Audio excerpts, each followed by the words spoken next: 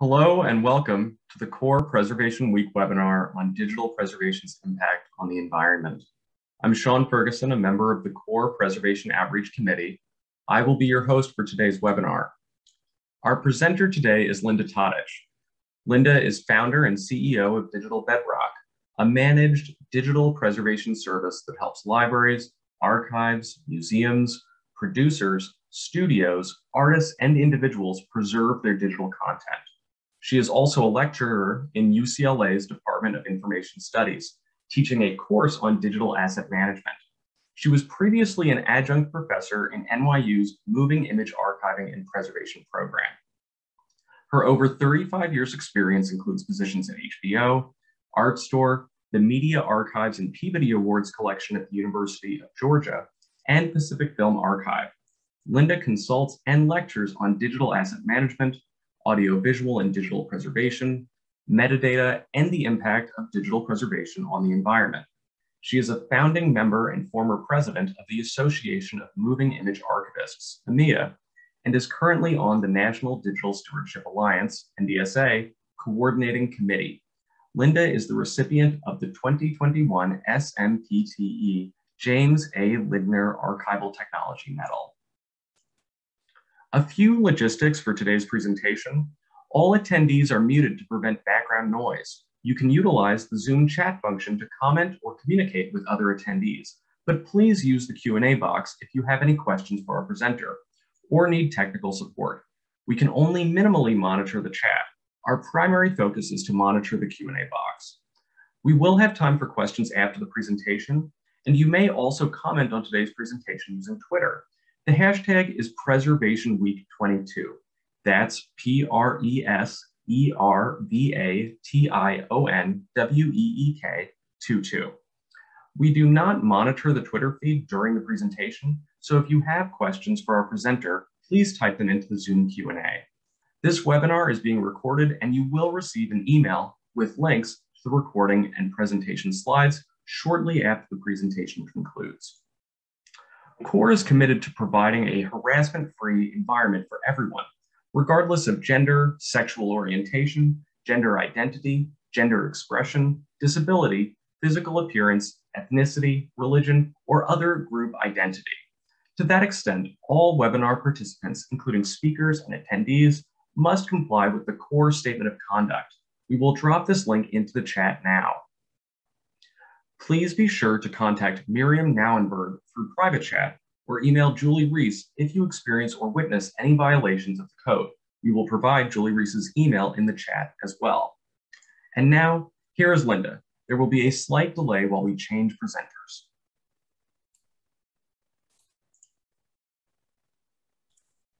Hi, everybody. Thank you, Sean, for the intro, and thanks to ALA Core for inviting me to present on this topic during Preservation Week. But mainly thank you to all of you who have taken an hour out of your day today to discuss this important conversation.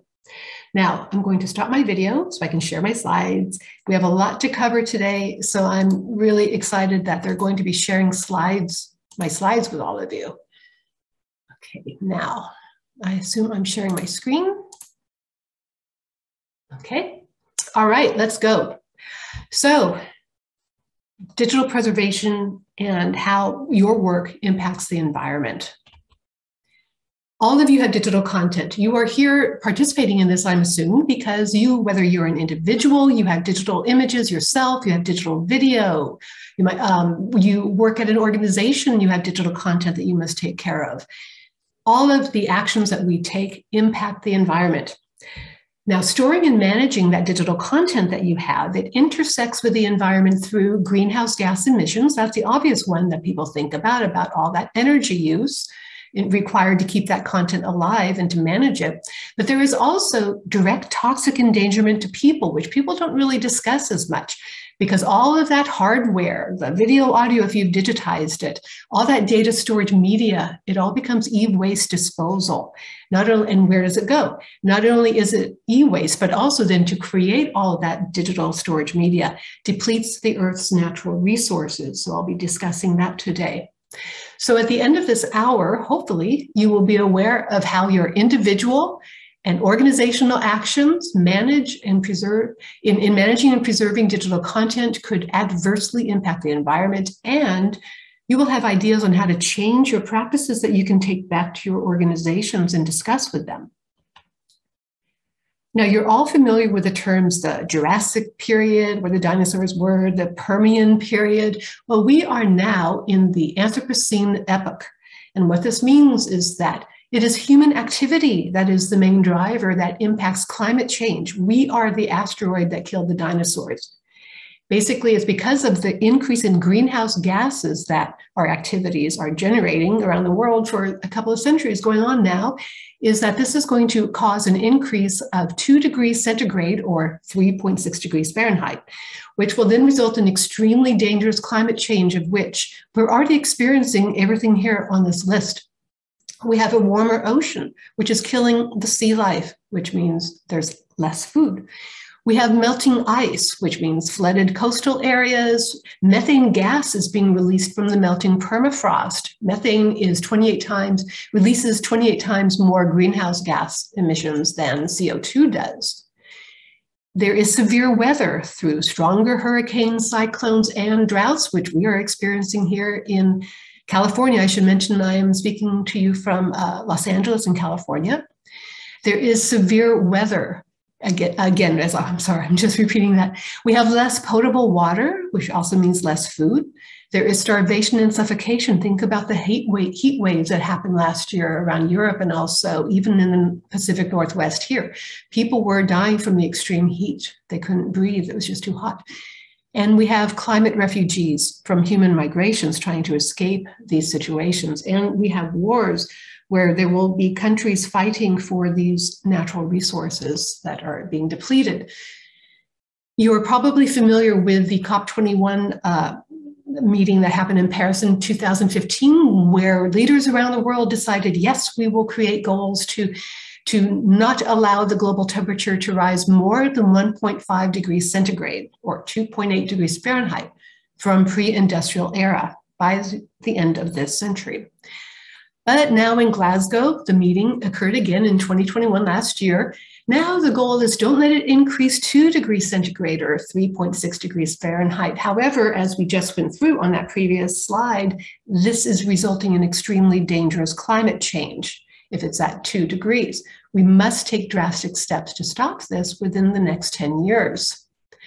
Earlier this month, you might have all seen the headlines. The IPCC, which is the United Nations body that assesses the science, is all based on science related to climate change, released a pretty critical report saying, like, we're not kidding, guys. This is really critical. We don't have more than 5 to 10 years to stop this. So now the 22 reality is the global temperature has already been raised by 1.1 degrees centigrade. It is impossible to keep it to no more than 1.5. That opportunity has passed us. We're going to reach that already by 2030, just with things keeping going as they are now. We are in a climate emergency, and I encourage you all to go back and read at least some of the summaries of the IPCC report or the news about it so that you can understand it. They're very long, extensive reports with a lot of good information. But the summaries are also excellent to read. So with all of that depressing news, and so we think, what can we do? Now, as individuals, we are familiar with the term carbon footprint, which basically is about our individual actions. Responsibility is on our shoulders, our personal choices. So what can we do? We do recycling, we take public transit, we try to buy electric vehicles where possible, installing solar panels. Of course, all of that requires money for humans to purchase all of this. And so the climate change is adversely impacting poorer communities and communities with people of color because they're not going to go out, be able to install solar panels or buy electric vehicles. Now, though, we have to be aware that carbon footprint, that term, was propagated by the fossil fuel industry starting in the 1970s and on, basically propaganda to deflect its corporate responsibilities in greenhouse gas production, trying to say, no, people, it's your fault. It's not us, it's your fault. We are having climate change. We have this problem. So another way to look at it is thinking about not just your carbon footprint as an individual, but what is your climate shadow, which reaches out beyond you and your actions as an individual, just for what your personal actions. This is a term, I really like it, that was coined last year in a blog by Anna Patti. And basically, it's just like, it's not just your individual actions that you can do at home, but also then how do you discuss this with other people? How do you try to impact change in your workplace, in your archives? What do you do outside of your individual actions to try to combat climate change and to fight this climate emergency? So what I want to stress today is thinking about not just your individual actions, but how can you decrease your climate shadow by being more proactive at your organization? Because our archives do intersect with ICT, information communication technology, through the energy consumption and through the hardware use that's required to keep this digital content alive. So CO2 emissions that come out from ICT is power, which is the obvious one. That would be the electricity that's on premise at your organization. Even if it's cloud storage, if you're using that, it is still your content. You are responsible for it if you are using cloud storage. There is industry, which is manufacturing the hardware that you're using, your servers, your computers. Surface transport is how do you get to work? So that's one way that we have greenhouse gas emissions. Your archives building constitutes the public buildings. You live somewhere, so that's the residential emissions, and through aviation, where you travel for business, for work, for conferences, you're shipping materials by plane, that is where the aviation comes into play. Drilling into this more, and let's focus this back to what we are doing during this hour. So your computer, you're watching this on a computer, perhaps. I'm presenting this webinar from my laptop. So that is your end user device. So I'm using my laptop here at home. Then you have your telecommunication network, your streaming ISP provider. So I'm sitting here in Los Angeles in my house. Spectrum is our network ISP Wi-Fi provider. So Spectrum is picking up the signal from my computer and it is zipping it over to a data center where Zoom is located in downtown LA. Out of that data center, then the signal from Zoom is going out on the ISP from the data center out to your data centers, whatever is close to where you, the viewer, is participating and watching this, which then comes through your streaming to your computer. So this is like the circle of all the emissions that we are generating right now through this webinar. So it is expected over time that emissions from devices will decrease because, the manufacturers are making devices to be more energy efficient, but the data centers are going to increase just because there is so much data that is being stored and zipped around the planet. So again, let's talk about Zoom, what we're doing right now. So let's say that this presentation had been held in person in Chicago, and I bring up Chicago because that's the headquarters for the ALA. What would be my one-person CO2 emissions if I flew from LAX to O'Hare? So there are these, and I'm really glad you're all going to be getting slides because there are some useful links in this. So the calculator link at the bottom. So if I flew round trip, my personal would be 440 kilograms or 970 pounds of CO2. We are doing this now on Zoom, so I'm not traveling. So what are the CO2 emissions from this session held on Zoom? So as I just explained, we are emitting CO2 right now. So using this other handy calculator, and I was assuming when I plugged it in saying, let's say there were 400, because it was a nice round number, participants, that's 452 kilograms or 996 pounds. That's roughly the equivalent of my round trip flight to Chicago if I had gone just for one person. So 400 people can participate, which would normally be the CO2 carbon impact from my flight. Now, this is basically the equivalent of driving 8 miles in a gas engine car. Just to put that in perspective, a typical passenger car emits 4.6 metric tons of CO2 per year. So bringing this all back now to the archives, the environment, basically, you all already know that climate change can present dangers to your collections because there's heat and humidity that can cause mold on your objects, on your artifacts, and so it contributes to your collection's deteriorations. The rising sea levels can cause flooding, It can overcome the land over time. And of course, we have the wildfires or tornadoes or hurricanes that can destroy buildings and collections. So considering that your physical collections are at risk just from the natural deterioration and end of life, especially if you have magnetic audio and videotape that is expiring really within the next couple of years, and climate change is placing all collections at risk. So archives are increasingly digitizing their collections for preserving and access, but you're also creating or receiving born digital content to store and preserve as well. So that is a lot of data that you have to take care of.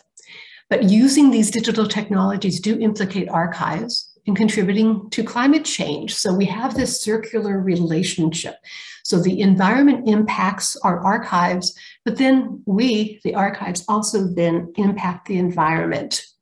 So let's talk then about what the archives, what we can do to mitigate the environmental impact, and how can we as individuals decrease our climate shadows.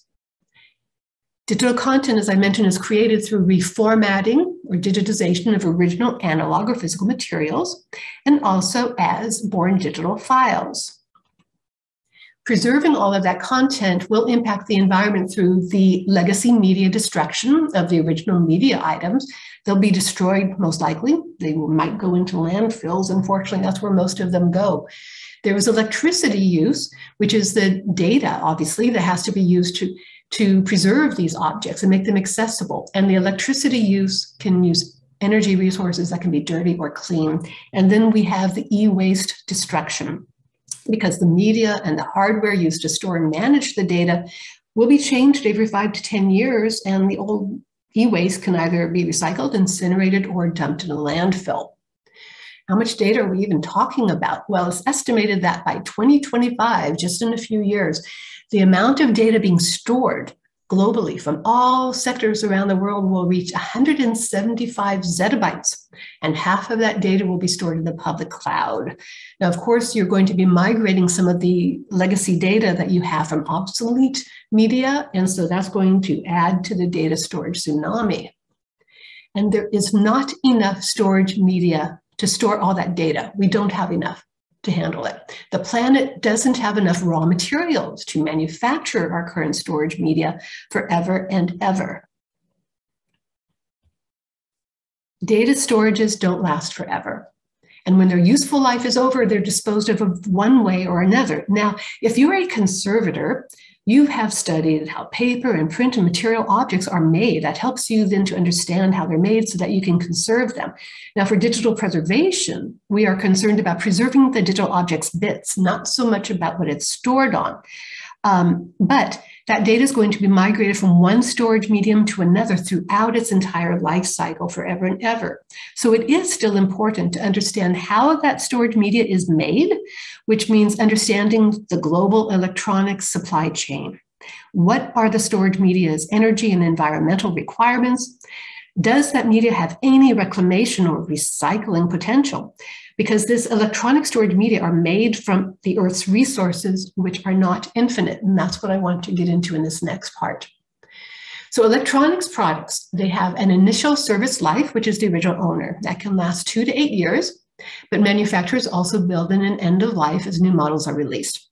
After the initial service life, it can have a second service life, which would be from the original owner to the end of life, which can go 5 to 20 years. But at the end of all of that time, it's going to become e-waste. And then it's going to go either into the landfill, which unfortunately is where most of the e-waste goes. It can be incinerated, it can be recycled, or it can be exported to other countries, usually third world countries, out of sight, out of mind. E-waste can contain heavy and rare earth metals and plastic. So consider the recycling potential of your storage media and your devices. All of these devices are depleting the planet of its natural resources. They contain heavy and rare earth metals, rare meaning like the earth created it. It's not like it can reproduce it. It's rare. Once it's used, it's gone. And less than 1% of rare earth metals are currently recycled. And heavy metals themselves are toxic by their nature. So if these materials are just put into landfills, they can go down, as they go underground, the toxins go into the groundwater, and then that enters us. There's also, besides those materials, there is silica sand. Silica sand is a specific kind of sand that is used to make electronics and glass. That is a finite natural resource. It's not like you can go out to the desert or just go to the beach and pull up sand to make this. It has to be a particular kind of sand. Helium is used to make hard drives to spin cooler and use less energy, which is a good thing. We want them to use less energy, but helium is also a finite natural resource. And we need purified water to make microchips. Water with droughts is being depleted. So then the efforts to purify it, there's less water than to make these microchips, which we actually experienced last year, which I'm going to get to in a second. So climate change and stripping the earth of its natural resources are each impacting the supply chain. Plastics are used in all of these electronics. Now, recycling plastic, because I'm sure you're all good about it and you try to recycle your plastic bottles and other things, is an established industry. However, plastics in computers and the servers and the phones, all of the other kind of plastics have different formulations. So the plastic parts must be separated for special recycling and processing. So look at this little green air cushion. You can see the recycling symbol there. It has a 4 in it. Well, if you put that into your blue bin for recycling, it's, when it gets to the recycling center, they're going to toss it out because this requires a specific kind of recycling process.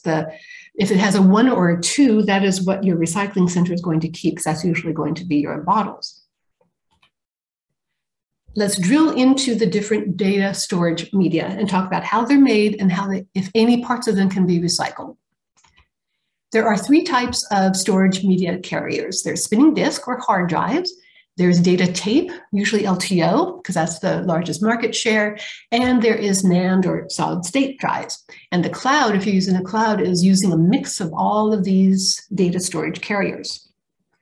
Starting with spinning disk or hard drives can be standalone, sitting on your desktop, or they can be in servers.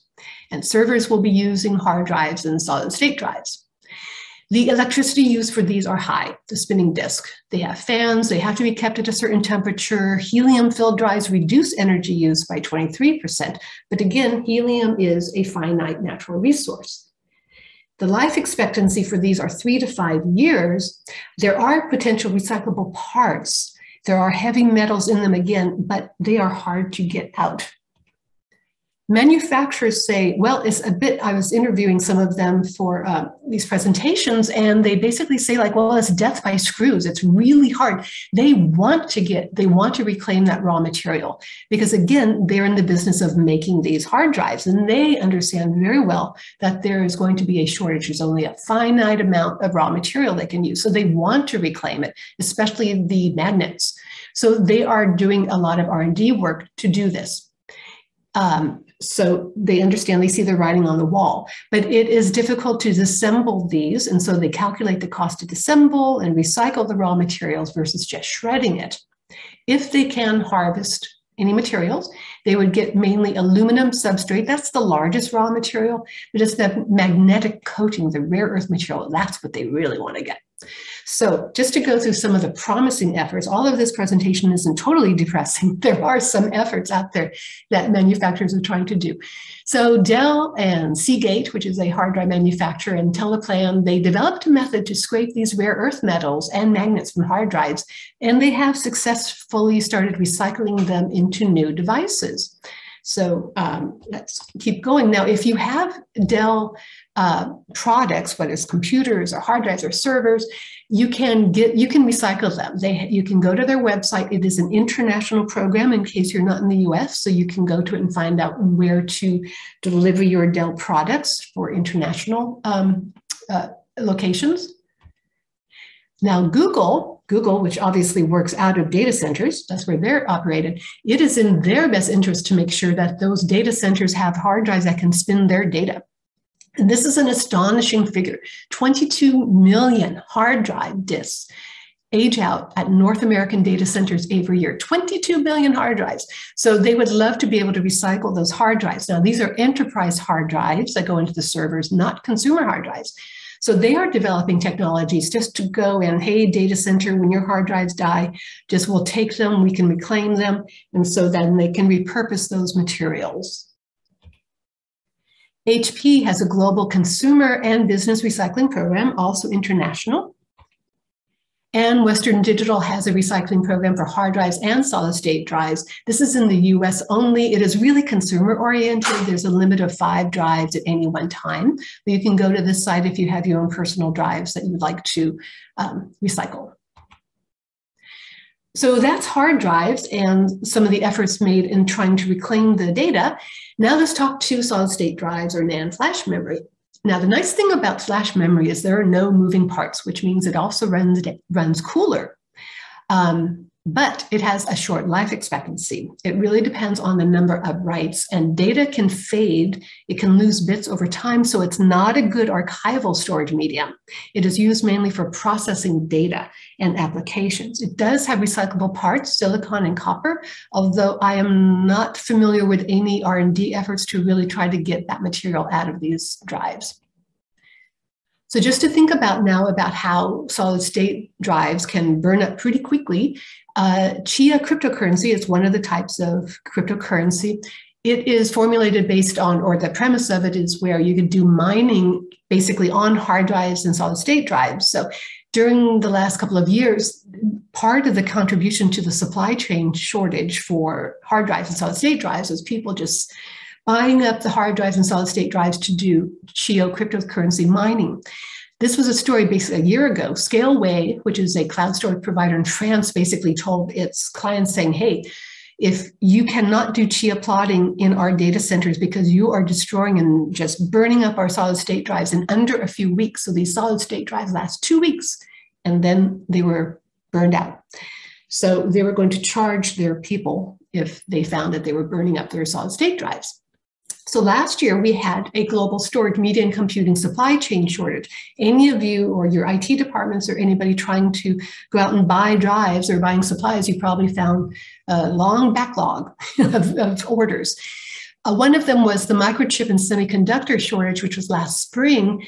Basically, as I mentioned before, it is water intensive. You need purified water to manufacture them. There was a drought, a very severe drought in Taiwan, which manufactures many of the microchips and semiconductors, which caused a slowdown in production. In fact, residents in Taiwan, they had to ration their water so that the manufacturing plants could still create the microchips to keep it going. There was a shortage of hard drives and solid state drives in the Chia cryptocurrency use, as I just said in the previous slide. Now, as of this month, there appears to be a supply correction, but as there are more droughts around the world, there will be continued shortages. Then we have the third type of storage media, which is data storage tape or LTO, which has the largest market share. Now, the electricity use can be low, medium, or none, because if you write data to a data tape and then you just put it on a shelf, it's just going to sit there quietly waiting for you to use it again. So it's not using any energy. Its life expectancy is 30 years according to manufacturers, but really you're going to move that data, migrate the data off a tape to another generation, like 2 to 3 generations down the road. It does have some potential of recyclable parts, the plastic, the screws. Again, though, you have to take it apart to do it. There is no process yet to separate the mylar ribbon, which is recyclable, from the metal particle or the barium ferrite that holds the data. There isn't a process yet to do it. So essentially what's happening with data tape is it gets shredded and incinerated. If you want to recycle your drives, your LTOs, your other e-waste at certified e-waste facilities, which will do this responsibly, these are the 2 websites to go to find a location near you. And these are international resources. There's eStewards and R2. So for example, I searched for what facilities here in LA where we can recycle our e-waste. And there are 18 here. There's cloud storage that you might be thinking about, where basically you're storing your files in other people's servers. Nice thing about cloud storage is you pay for what you use. You don't need to purchase hardware, so there's no organizational storage e-waste. There is economies of scale. That's the potential here, where the cloud provider provides the hardware for you. It has the power, it's the air conditioning, and it's serving many, many organizations under its roof. You also don't need to keep buying the hardware, which becomes e-waste. The electricity use may be as optimized. It depends on the particular data center. And the nice thing about cloud storage, obviously, is collections access can be global, not just local. Some organizations and businesses are saying, well, as part of our carbon neutral strategy, we're going to use cloud storage. But what that means is you're using someone else's carbon. It's the data center is using still carbon. So it's still your content. You are still responsible for it. Because consider the cloud vendor's power source. Is it dirty? Most of the data, most of the electricity powering these data centers is dirty. Data centers use 3% of the world's electricity. This is going to only going to increase. The major cloud service providers are moving towards 100% renewable energy. Some of them are even building their own wind and solar farms, which will power their dedicated data centers and also to supply their neighbors in the area. But the reality is most of their servers are in third-party data centers. They're renting space. You can go to this map here and you can just point, you can actually do nice searches here by country and by location to find out where are the data centers that are around you. So you can see here globally, some of the areas obviously like Russia hasn't said, and China hasn't said really where all their data centers are, but this gives you a sense of how many around the world.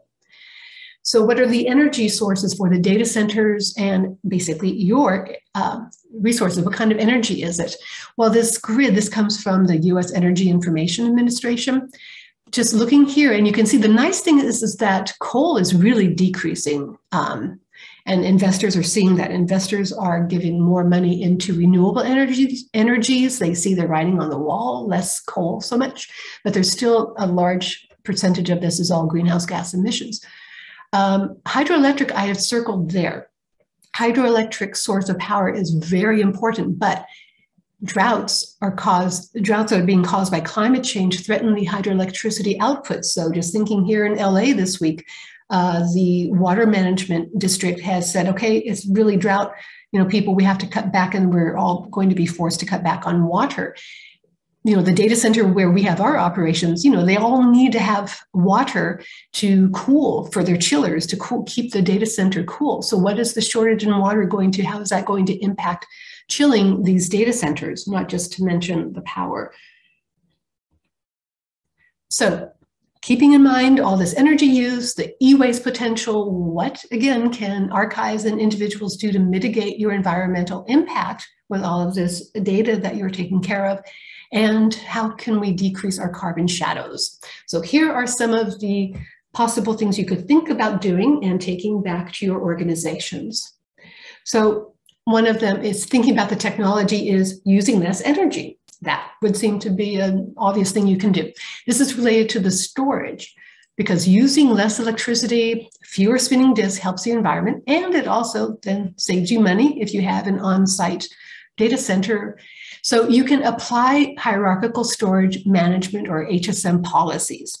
Essentially, what this means is you store your large and infrequently accessed files offline on data tape, and you only store the frequently accessed files online, which would be on spinning disk. That would be tier 1. So thinking again about the statistics for about how much data there is in the world and how half of it is stored in the public cloud. And pretty much it's like most of the data isn't in constant use. And so it is being recommended in IT industries, well, store your infrequently accessed data offline. It doesn't need to be online where it uses more energy and is more expensive.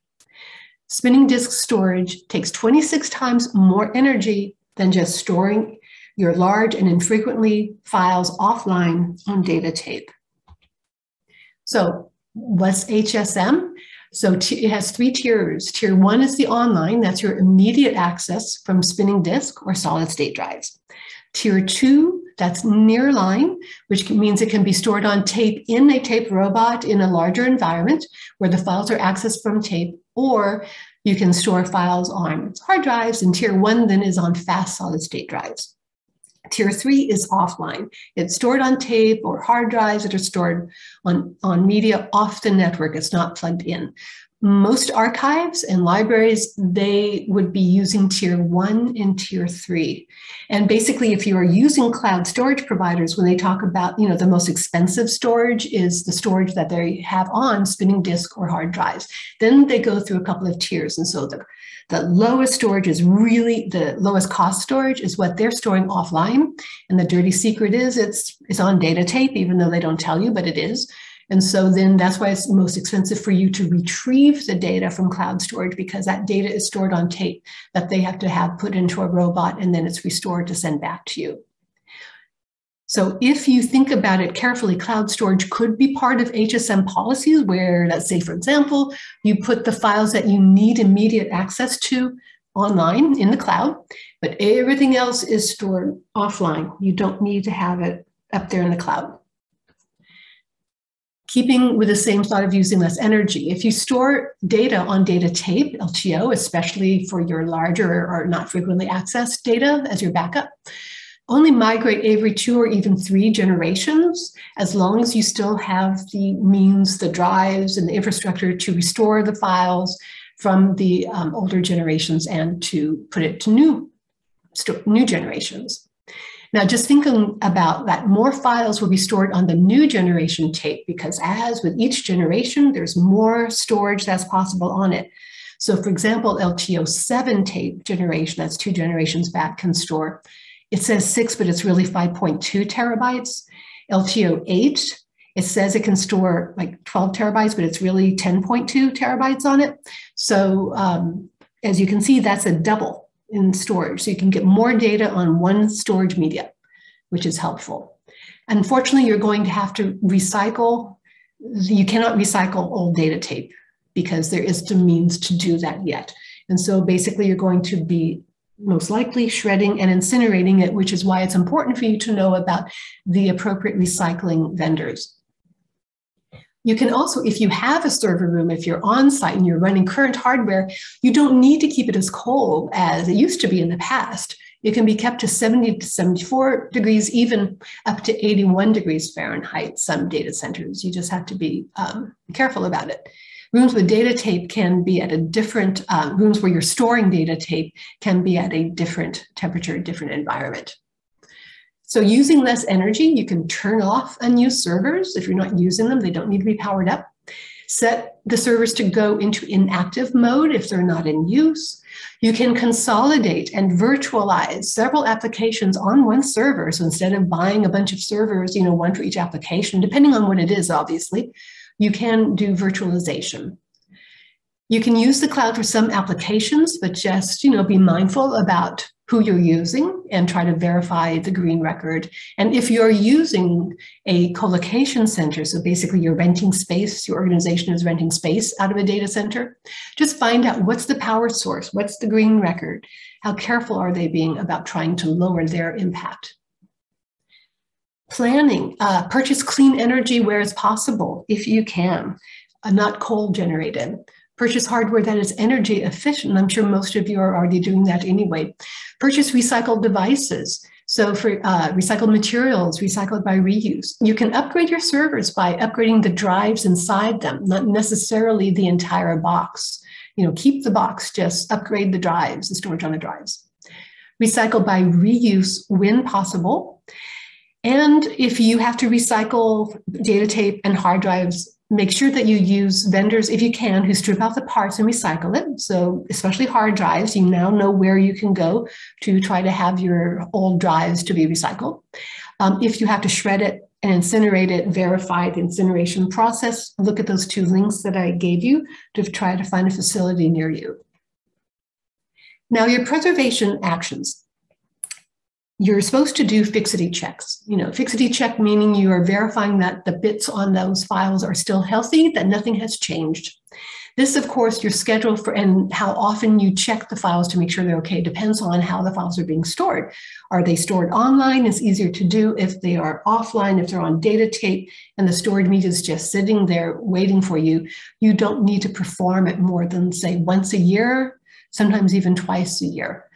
because running fixity checks takes CPU power, it takes memory, it takes storage, and all of that is running on electricity. So you can just be thoughtful in planning how often you do fixity checks.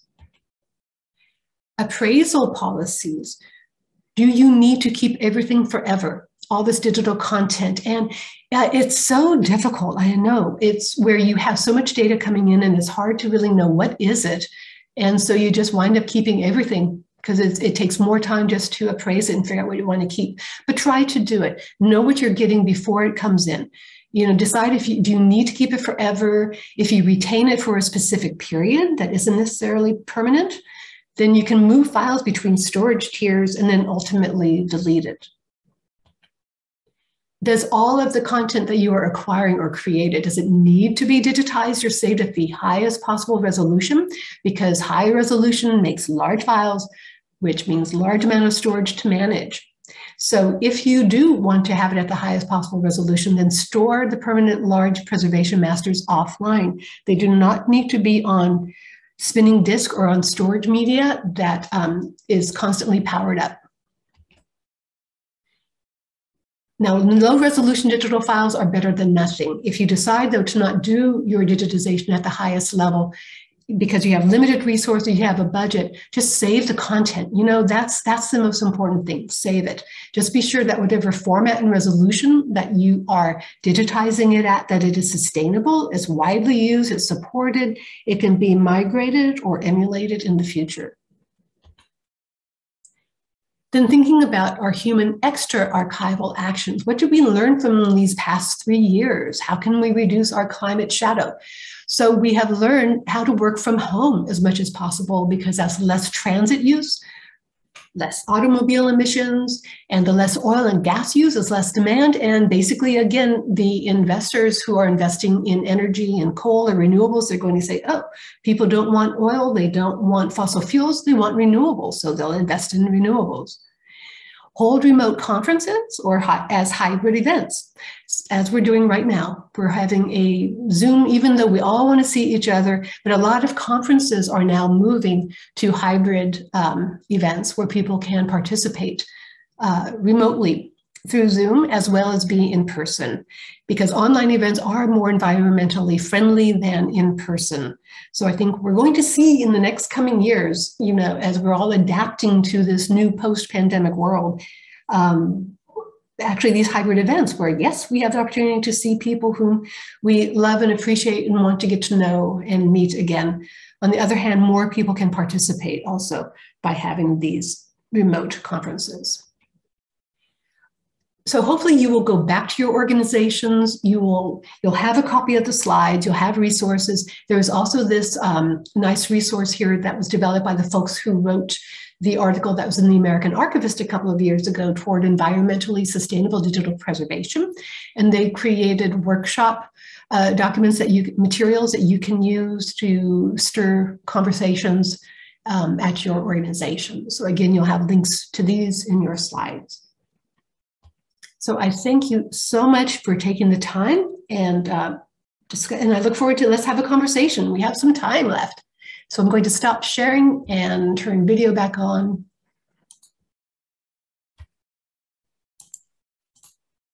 Yes, thank you, Linda, for a wonderful, very interesting and timely presentation. As a reminder to everybody, when you get the chance, you can use the Q&A feature in Zoom to ask your questions. I do have a couple in here, which we can start with, but please, as we're talking, feel free to type in your questions as they come to you. Linda, why don't we start with this one? Throughout history, some of the biggest advancements happened out of need or desperation. Have you come across any new storage methods or ways to preserve digital artifacts that are emerging due to the ongoing shortages kicked off by the pandemic? Yes, and actually it was pre to the pandemic. So one of the new storage technologies that I am hoping is going to actually succeed is DNA storage. DNA data use. Now, DNA is not biological DNA. It's not humans. They're not taking like your DNA and putting bits into it. But they're emulating the technologies, that are in our bodies. What I actually find fascinating, just philosophically, is how so many of these storage technologies that are being developed or ways for renewables are impacting how our bodies work. So DNA data storage, and actually, I just joined the DNA Data Storage Alliance, which is working towards creating interoperable DNA data storage technologies. Because one of the problems is as they're writing data to DNA capsules, one procedure does it that way, you can't read it in another. Well, that's not going to fly, for preservation or for anything there has to be interoperability. And so I'm very excited to be participating in that conversation on that technology, because those little capsules can hold petabytes and petabytes and petabytes of data, multiple petabytes of data in this one little thing. And it can just be stored in an office environment. It doesn't require cold storage at all. It has a lot of potential. It's very expensive to do right now. One of the issues, which I'm looking forward to hearing more R&D work on, is about random access. So let's say you just store petabytes of data in this one little capsule. What if you just want one document off of it, one small little bit of it? Right now, you'd have to restore all that petabytes of data to find that one little itty bitty file. So they have to fix that, but they will, because they know they have to. And the nice thing about the storage is that it does not use hard, materials. It doesn't use rare earth materials. So that's where my hope is that that's where we're ultimately going to be going to in the future.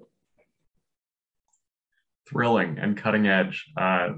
Very interesting. I've got another question for you here that is about applying practically some of the recommendations you made. How do individuals use tape for backup? Can we actually buy tape drives for individual use? Yes, you can.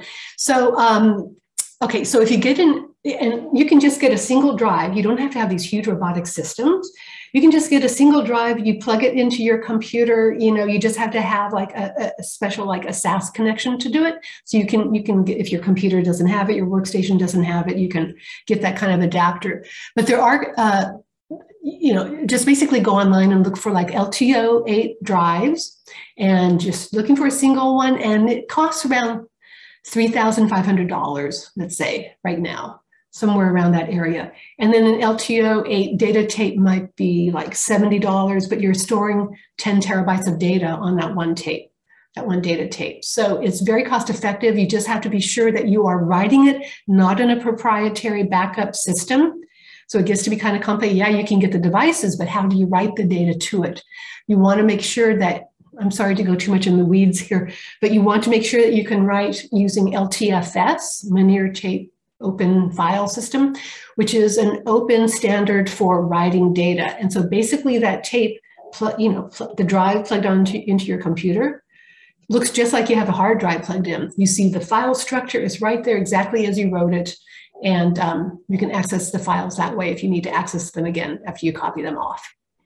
So just make sure that it's in this open system so that you're not locked into any proprietary backup system. That's a no-no, because then you are locked into that proprietary system forever until you restore the files off out of that system and put it into a more open system. Oh, well, that's great to know that LTO is within reach for the individual. And that's a good tip about LTFS. I've got another question here. I'll handle the first one because it's a little logistical. And the question is, can you share the links to where responsible recyclers can be found? This is a good opportunity to just remind everybody that you're going to get the PowerPoint slides after the presentation with those links in them. But the second question is, I have brought e-waste to our local Best Buy. Is this a responsible solution? To our local, what was it? Oh, Best Buy. Oh, Best Buy. Oh, okay. You don't know what Best Buy does with it, to tell you the truth. I mean, you drop it there and you think you're doing the right thing. What are they doing? And so e-waste, I'm assuming, because that Best Buy is more, is focused on consumer products. So cables, they know what to do with the cables, maybe optical media like old CDs, DVDs, if they're still receiving those. But you're not going to give them hard drives or solid state drives. They don't know what to do with that. They're really more focused on the consumer type, accessories, paraphernalia around electronics. If you really want to recycle a hard drive or a solid state drive or your computers or anything like that, please look at those sources that I gave you in the PowerPoint. And also don't forget, if you are a consumer and you have hard drives, HP, Dell, they're all, look at those links as well. That might be an easier way for you to return some of the more sophisticated electronics, rather than going to Best Buy. Okay, good to know. We have another question here. It may have been asked before you went into the opportunities for recycling certain data storage carriers. But I'll ask it anyway, and if you have anything to add or reinforce, I think that might be helpful to everyone. Are there currently any environmentally friendly or recyclable data storage carriers on the market? Okay, it's by carriers, you're talking about storage carriers, so it's going to be hard drive, solid state drive, or data tape? Mm-hmm. Is that it? Okay, it's really a trade-off. That's the thing. So you can think about, okay, hard drives, the manufacturers it's in their best interest to figure out ways to recycle it. So basically there are really only 3 hard drives manufacturers, even though they might be labeled something else, is Western Digital, it's Seagate, and Toshiba. Those are the 3 companies that are making all the hard drives that are used around the world, regardless of what other label might be put on it. So they're the ones who are really looking at how can we reclaim the magnets and the aluminum and anything else. They're leading that R&D effort. Solid state drives, again, I'm not sure about recycling those. And the data tape, the LTO tape. So the trade-off is spinning disk takes more energy, but there's more established reclamation research that's being done on it. Data tape uses the least amount of energy. So on one hand, you think, oh, that's good. I can just do that. I can sit on the shelf, doesn't use any energy, but there's no recycling potential for it because they haven't really developed recycling means, to get the mylar off, to scrape off the magnetic material, to recycle even the plastic or the screws. The data tape just gets shredded and incinerated. So it's really bottom line is there is no one perfect storage medium. It's really a trade-off. You have to think about your environment and so usually you might think about mixing up the different storage media if you can, using hard drives that can be recycled, using data tape that can't be recycled, but you can store it offline and it doesn't take energy. Okay, very helpful. Now, let me see if we have any other questions coming in. We do not have any other questions at the moment, so please feel free to ask through the Q&A box if you have more. I do have one question that I'm curious about. So if you are an institution trying to sort of understand more about your own energy consumption, are there best practices for trying to quantify that energy use for your archival collections? And then that might help one sort of create a metric for improvement over time? Look and see the last slide that I had. There are workshop elements there, so you can look at that. The other thing is, so data centers, and so if you work with your IT team, which I'm assuming that if you're at an organization, you're storing a lot of data, you might already have an on-premise data center. I mean, if you're at a university or an archive, you have servers there. They're storing a lot of local data, even if some of it's in the cloud. So there's a standard that data centers use to monitor their energy consumption. And the acronym for that is PUE. And so ideally what you want to have that down is to be 1 and less than 1. And that number 1 means like the energy that you are generating is equal to what you are bringing in. So basically, it's zeroes itself out. Ideally, what you even want to have is the less than 1, because that means, for example, if you are using energy that is renewable energy, then it doesn't matter how much energy you're using because it's all created from renewables. And so you could look to see like, okay, how are those metrics determined? You can go online, just look at PUE data center, and then it will give you some guidance on then, okay, how do you monitor that, because there are all these different factors for energy use. It's not just what you're bringing in, it's also what's the energy to spin everything. Is the energy being used for the chilling? You know, as I was mentioning before, you have to keep things cool. You know, on a machine room, the machines have to be kept cool. They need to be happy so that they run and don't burn out, and you lose all your data, which is bad. So anyway, yeah, so I would recommend talk to your IT people, think about the PUE metrics to determine that. Go and somebody just put some things for the SAA electronics section. Elizabeth England said, okay, so Elizabeth, thank you. And so she's just writing some other information in the chat where you can look. Great, and I had not known about PUE. That is great information to share. I do have one other question that's just come in. Of those 3 storage options that you talked about, could you speak a bit about the energy used to create them? Yeah. So excellent point. So you have to think, so exactly. So you have to think about the manufacturing. So of all of them, it would be the, okay, so solid state drives, as I was mentioning, those also, all the microchips that go into it, those require purified water. To create the purified water uses energy use. There are all these different parts that go into making it. You have the magnets that are used in hard drives. So the material used to create the magnets, they tend to come from China or from Australia or from other countries, but those are the 2 primary ones. Then you have to think about the cobalt that is used, and cobalt is actually mainly being mined in the Republic of Congo, where there are actually conflicts there because of warring factions, and they're using child labor. So you have to think about all of that as well. So cobalt, which pretty much just comes from that area, and so other manufacturers are trying to figure out if there are other resources for cobalt around the world where there's less of a conflict. So there's so many different parts, you know, the energy use, where are all the elements coming from around the world, and how are those being mined? You know, the manufacturing process, once all of those parts are brought in together to be manufactured, it is very energy intensive. You know, and then all those parts have to get shipped to the manufacturers that are creating all these elements. So there, yeah. That is a helpful walkthrough that I feel like really emphasizes the impact of the supply chain, where everything's coming from, and how that, you know, influences the consumption of energy that goes into our digital storage. So thank you.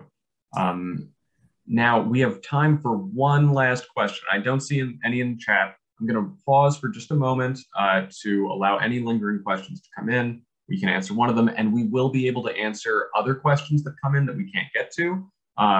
Linda has kindly offered to answer those via email afterwards. So I'm going to take a moment and just let the chat box or the Q&A box roll for a minute.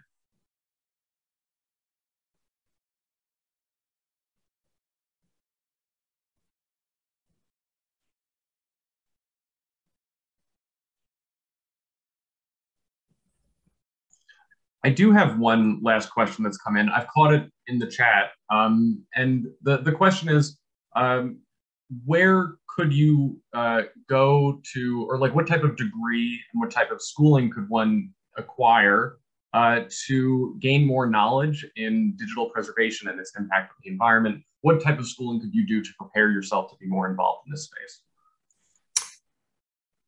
Well, as far as a degree, I'm not aware of any specific degree in this particular topic. Hopefully, if you're studying digital preservation, you know, within an archives program or information studies, library science program, they will be bringing up these topics in digital preservation, hopefully.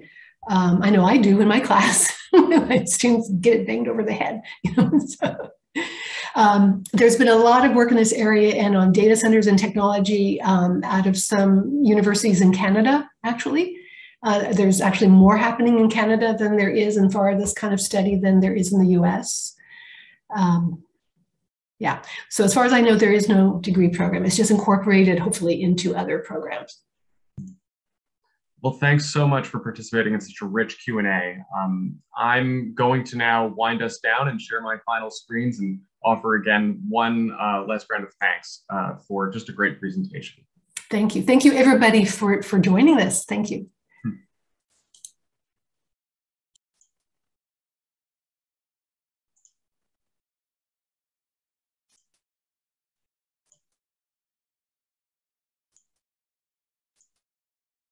Okay, well, we are glad you could be with us today. You will soon receive a short online evaluation form. Please take a few minutes to respond to the questions. Your comments are very valuable and help the CORE Continuing Education Committee plan future events. The email will also include links to today's slides and recording.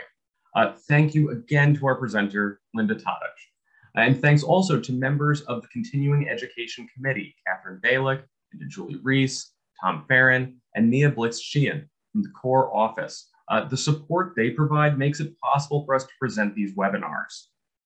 Now, ALA CORE is seeking new members. Join CORE for access to past webinars and many other benefits. Visit ala.org/core for more information on membership. Additionally, we have a new Preservation Week website. Visit us at preservationweek.org for recordings of past webinars, preservation resources, and help planning a Preservation Week event at your library. CORE has other continuing education events coming up. The next webinar will be Tuesday, May 3rd on Zotero, teaching and supporting in libraries. Please see the CORE website to register or find more information on this and other upcoming webinars. Now, CORE offers web courses, which are 4 to 6 weeks long. The next 2 courses will cover fundamentals of preservation and fundamentals of digital library projects. CORE also offers 2-day email discussions and a new classroom series of workshops. The next e-forum will be May 17th and 18th on giving the one shot your best shot, making the most of one-shot instruction. Now, thank you all for joining us today. This concludes our session.